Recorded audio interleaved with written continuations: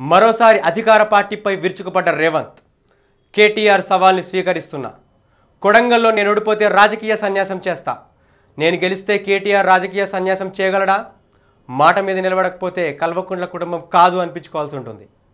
ఇదే సందర్భంలో ఈ ఎన్నికల ప్రక్రియకు సంబంధించి నిన్న ఇద్దరు కీలకమైన వ్యక్తులు, ఒకరేమో ఎన్నికల నిర్వహణ ప్రధానాధికారి మాట్లాడడం జరిగింది. రెండోగా ఆయన తొండముదిరి ఊసరి వెళ్ళి అవతారం ఎత్తాలనుకుంటున్న యువరాజును మహారాజును చేయాలని తాపత్రయపడుతున్న కేసీఆర్ సుపుత్రుడు కేటీఆర్ ఇద్దరు మాట్లాడడం జరిగింది. మొదట రజత్ కుమార్ గారు ఎన్నికల నిర్వహణలో మేము విజయవంతం సాధించినాం, కానీ 32 లక్షల మంది కొత్తగా ఓటర్ల నమోదుకు దరఖాస్తులు చేస్తే దాదాపుగా 20 లక్షల మందికి ఓటు హక్కు ఇవ్వలేకపోయినాం. మేము ఓటు హక్కు ఇవ్వకపోవడం ద్వారా లక్షల మందికి అన్యాయం జరిగింది, మమ్మల్ని క్షమించండి అని చెప్పి విస్పష్టంగా రాష్ట్ర ఎన్నికల ప్రధానాధికారి రజత్ కుమార్ గారు తెలంగాణ సమాజానికి క్షమాపణ చెప్పడం జరిగింది. విధి నిర్వహణలో జరిగిన తప్పిదాలు కాంగ్రెస్ పార్టీ లేవనెత్తిన, ప్రధానంగా మర్రి శశిధర్ రెడ్డి గారు పదే పదే న్యాయస్థానాల తలుపు తట్టడమే కాకుండా కేంద్ర ఎన్నికల ప్రధానాధికారికి కూడా ఫిర్యాదు చేసి తెలంగాణ సమాజంలో అర్హులైన చాలామందికి ఓటు హక్కు తిరస్కరిస్తున్నారు, తొలగించడం జరిగింది. చాలామంది అనర్హులకు 2 దగ్గరలా 3 దగ్గరలా ఓటు పొందుపరిచిండ్రు, చర్యలు తీసుకోండి అని చెప్పి పదే పదే అధికారికంగా ఫిర్యాదు చేయడమే కాకుండా కోర్టు తలుపు కూడా తట్టడం జరిగింది. అయితే ఈ సందర్భంగా ఎన్నికల అధికారులు, న్యాయ నిపుణులు మా దృష్టికి వచ్చిన అన్ని సమస్యల్ని పరిష్కరించి పారదర్శకతతో కూడుకున్న ఎన్నికలు నిర్వహిస్తామని చెప్పి కోర్టుకు కూడా చెప్పడం జరిగింది. కోర్టును కూడా నమ్మించడం జరిగింది.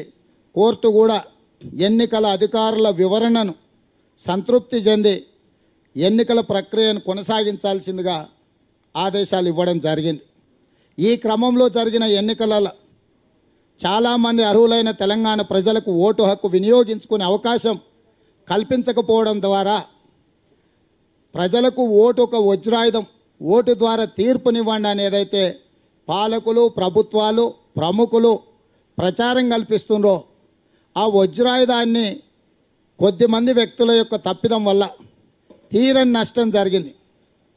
దీనికి విధి నిర్వహణలో తప్పిదాలు జరిగితే పెద్దగా తప్పు పట్టాల్సిన అవసరం లేదు, కానీ తెలంగాణలో కక్షాపూరిత ధోరణితో పాలకపక్షం ప్రధానంగా టీఆర్ఎస్ పార్టీ బూత్ స్థాయి నుంచి రాష్ట్ర స్థాయి వరకు టీఆర్ఎస్ను వ్యతిరేకించే వాళ్ళు, టీఆర్ఎస్ ప్రభుత్వానికి వ్యతిరేకంగా ఓట్లు వేసే వాళ్ళ బూతుల వారిగా 50, 100, 200 ఓట్లను కూడా తొలగించడం జరిగింది.